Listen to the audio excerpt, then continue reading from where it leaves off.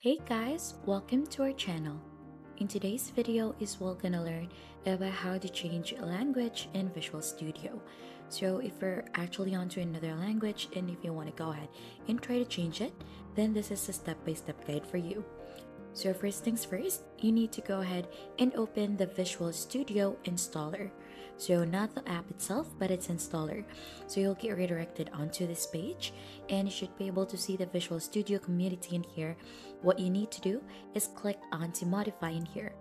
So as you can see, it will load things up. You'll just have to wait for this one.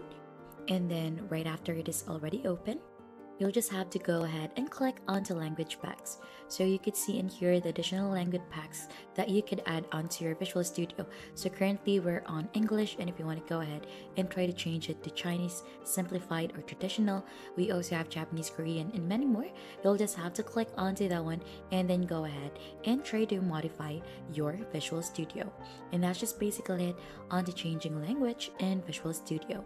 If you think this has been helpful, don't forget to hit the like, subscribe, and we'll see you on to our next video.